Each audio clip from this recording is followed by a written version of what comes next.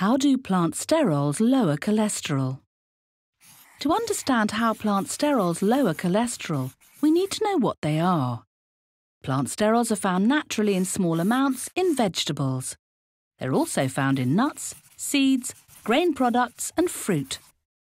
They work by actively filtering cholesterol, therefore blocking absorption from the gut into the bloodstream. Eating just 1.5 to 2 grams of plant sterols per day can lower cholesterol by 7 to 10% in 2 to 3 weeks. Flora Pro.activ contains plant sterols, and 3 portions of the spread, or 1 of the mini drinks, contains the optimal amount of plant sterols that are proven to lower cholesterol.